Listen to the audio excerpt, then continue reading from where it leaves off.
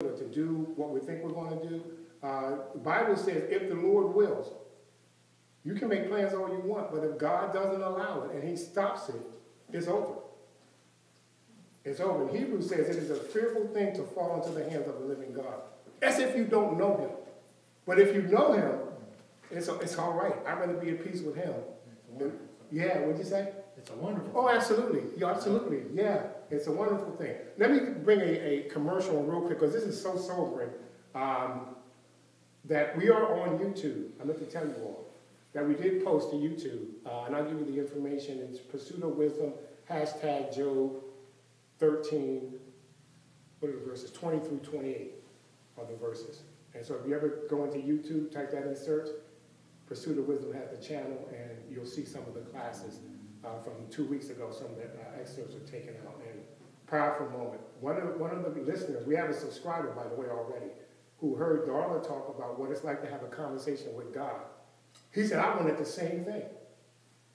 I've asked that same question. What's it like to sit down and talk to God like you and I are talking now? What type of moment would that be?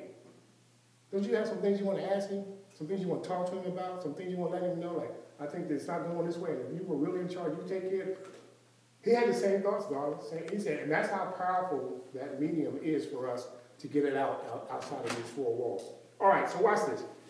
Job gives us a description. Here's what he said. Man is born of a woman, Jimmy, full of few days, few and full of trouble. He has a short life. He cometh forth like a flower, and is cut down. He fleeth as a shadow, and continueth not. You've seen flowers now. I'm watching my wives. What do you have in the front there? Mums. And they come back a certain year, and now they're all brown and dead and ugly. And last week, 2 weeks ago, we talked about the leaves and how much life is like a leaf, and the wind can just blow it anywhere, and it falls off the tree to be trampled, and people just walk over them, and soon you forget all about it, and they're gone. And Job is equating life like that. But now he says we're like flowers. We bloom, we grow, we look beautiful, and then at some point, we flourish. We're cut down. We're done away with.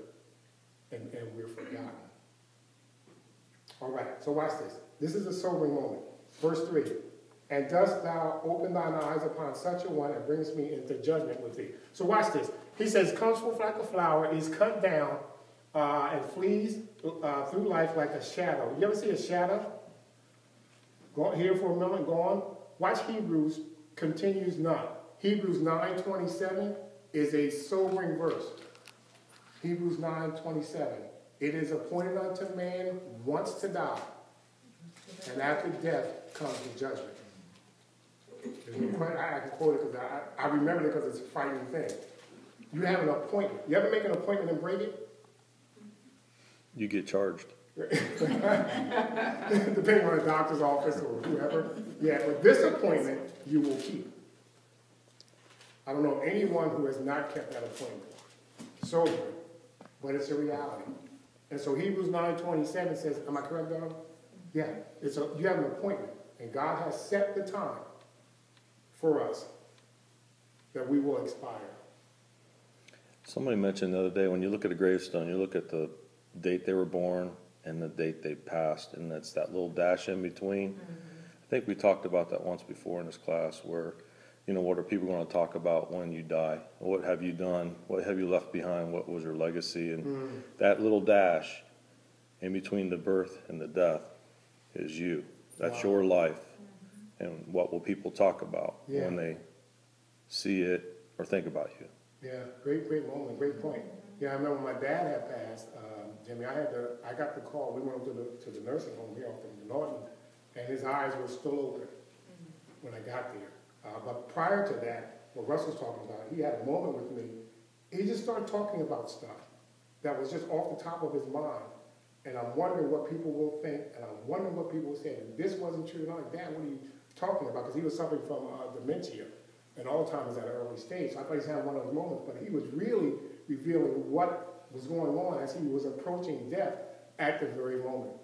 So you can imagine walking in and shutting your parents' eyes like that. Trying moment for me, but he knew the Lord.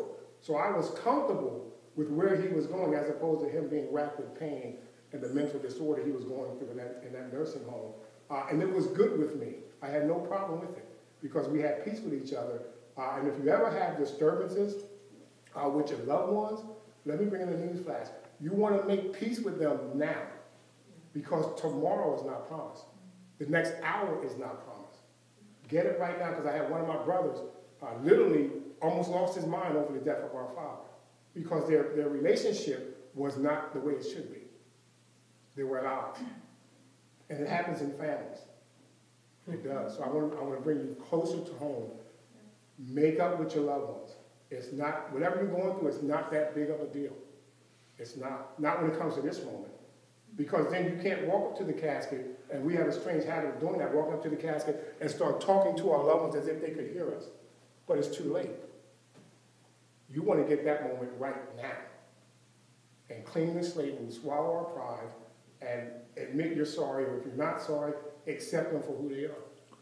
And cement the relationship in a better way. Because no one knows the hour or the time. But we do know from Hebrews 9:27, we have an appointment.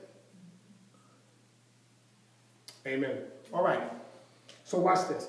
So let me look here. It says Job's prayer has 3 questions in it, verses 3 through 6. Watch these questions. He says, and dost thou open thine eyes upon such a one? That's question 1. 2, and bringest me into judgment with thee. That's the second question. Here's the third one in verse 4. Who can bring a clean thing out of an unclean?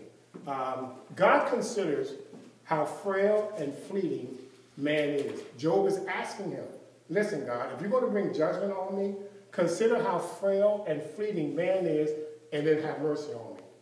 It's a powerful moment he's having. He says, listen, if you're going to bring judgment, I want you to consider, listen, I know I'm not perfect. I know I sin.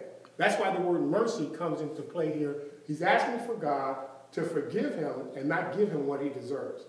Mercy and grace is so important. We talked about it 2 weeks ago. Is mercy is you get what you don't deserve, or getting what you don't deserve.